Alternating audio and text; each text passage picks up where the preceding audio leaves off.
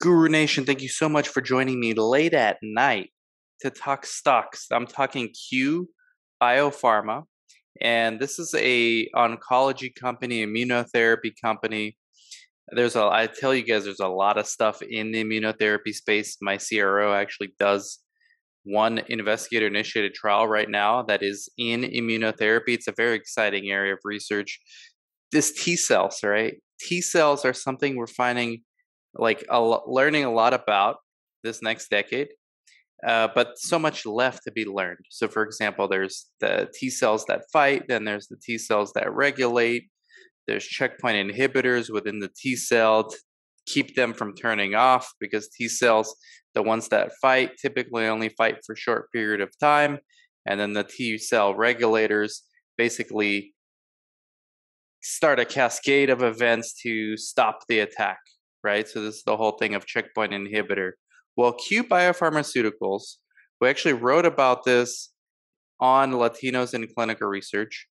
Q Biopharmaceuticals is a $409 million stock, $409 million market cap stock. And we wrote about it here on Latinos in Clinical Research. Let me go through this really quick. Then I'm going to go through their corporate presentation. And then I want to give disclaimer. I have no investment in Q Biopharma. I'm not even sure if I will. Right now, the entire market as of October 4th, 2021, it's not looking good. Okay. And with worries about inflation and the debt ceiling, the first thing that gets affected are tech companies, and biotech certainly in that. However, this one has some promise. And again, I'm not invested. This is not financial advice. But let's look at the 1-year chart. So you can see that if we look at the 5-year chart, it was at $27, but this was probably before a whole bunch of splits. So Q right now is trading at symbol CUE, trading at about $13 even. And in the last year, it looks like the range was like 16. The low in the last year was 10. So it's right in the middle of where it's been trading, which I think it's going to continue to go lower in the short term. But that's not what this video is about. This video is about the long-term aspects of this company. Because when you invest in these biotechs, I mean, yeah, you can trade them. That's not my style. I'm interested in the technology and the science. So targeting T cells.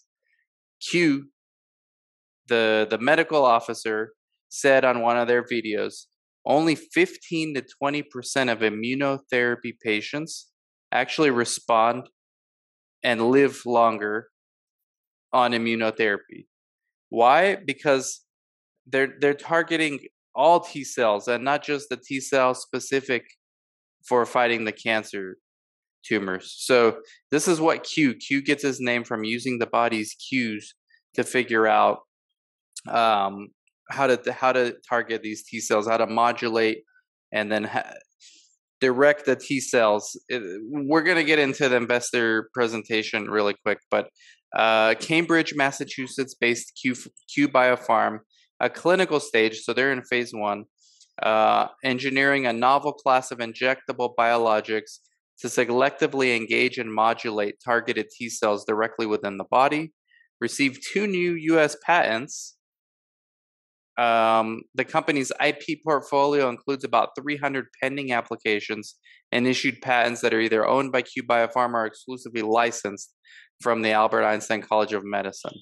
So U.S. patent number 11 whatever covers Q Biopharma's first clinical drug candidate, Q101, and its use in treating HPV-16 associated cancers such as head and neck, cervical, and genital anal cancers. CE101 is currently in a phase 1B trial in which second-line and beyond patients are receiving Q101 as monotherapy for HPV-16 positive recurrent metastatic head and neck squamous cell carcinoma.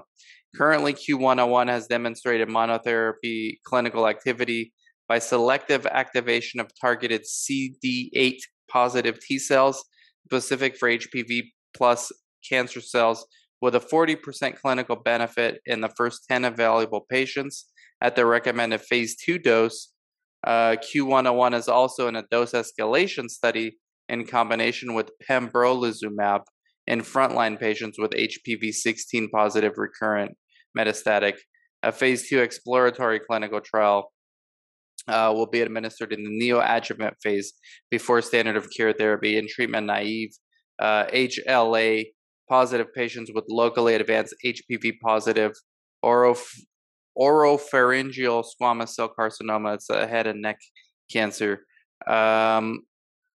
US patent number, the other patent, covers the use of Q101 in combination with Keytruda for treating HPV-16 associated cancers such as head and neck, cervical and genital anal cancer. So the combination of Q101 and Keytruda is being evaluated. This is immunotherapy. You activate the T cells, then you give the therapy.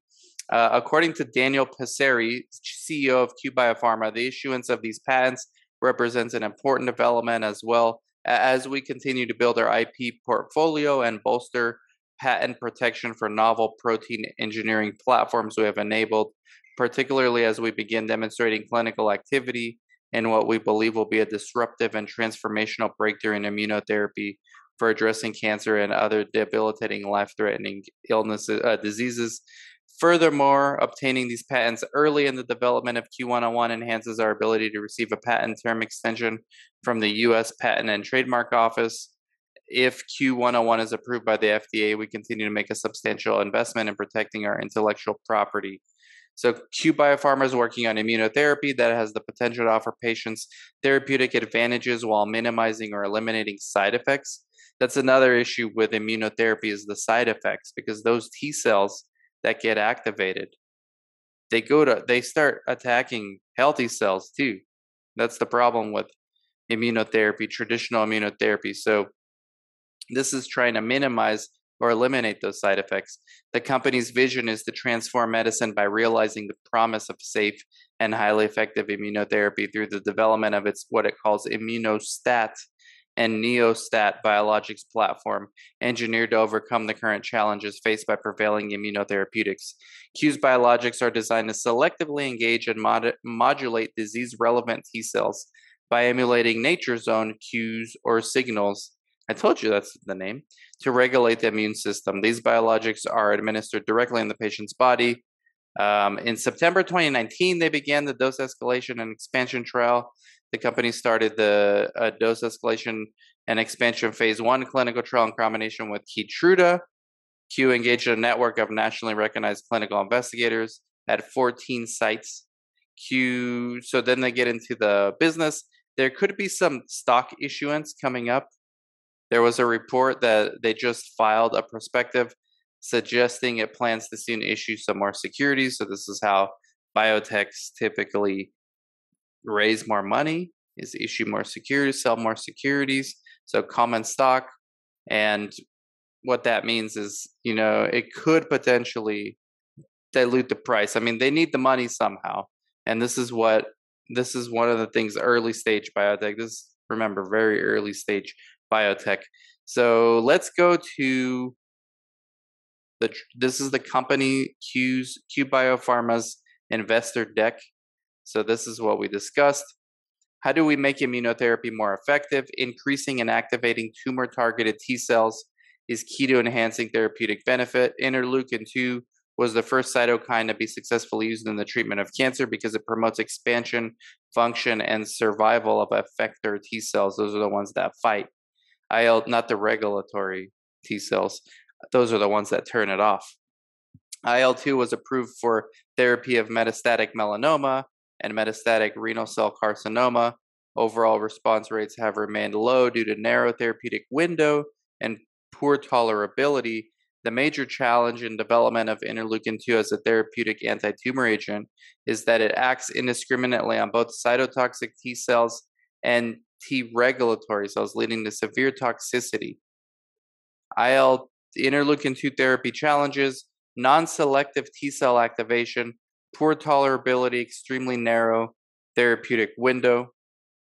Vast majority of T cells are not tumor specific. need for interleukin-2 selectivity for tumor-specific T cells, activation of Tregs, which turn off the T cells that fight.